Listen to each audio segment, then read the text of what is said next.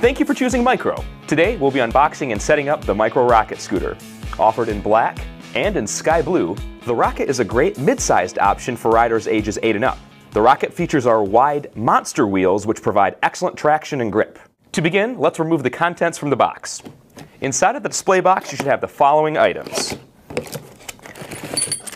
Instruction manual packet with Allen keys, our fun safety rules printout, and of course, the folded down scooter itself. Once you've removed everything from the box, let's get your Rocket unfolded and ready for the pavement. To begin, open folding block latch found on right-hand side of folding block. Next, press in silver button found just above the clamp to engage folding action.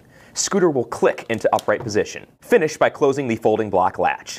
This secures the scooter in the upright position. You may need to tighten the folding block latch before venturing out. To do so, open latch and then tighten dial on opposite side. Finish by closing latch. Doing so should be mildly difficult with adequate tension. If you ever need to fold down the scooter, doing so is quite easy.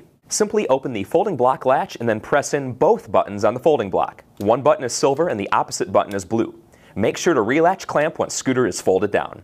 Next, let's get your handlebar grips inserted. To do so, press in the brass tab on each grip and insert into cavity.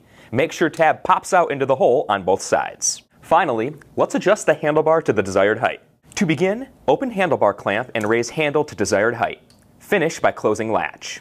If you raise the handlebar up to the tallest setting, a black locking button pops out to secure the handle at this height. This means that you will need to press in the button anytime you wish to lower the handle from the tallest setting. Similar to the folding block, you may need to tighten your scooter's handlebar clamp over time as well. To do so, open clamp and raise handle to desired height. Next, with clamp still open, tighten clamp using number 5 Allen key. Finish by closing clamp. Doing so should be mildly difficult with adequate tension. Now that your scooter is set up and ready to roll, let's take a moment to check out the kickstand. As you can see, you can kick the stand either forward or backward once you are ready to hit the pavement. Now that your scooter is set up and ready to ride, please take a moment to register your purchase on the website. The serial number can be found here. Once you have your serial number, please visit www.microkickboard.com/warranty to register the product. You'll want to have your address, serial number, and order number handy when registering. Of course, please let us know if you have any questions or need any help. You can either post a YouTube comment below, or you can contact us directly.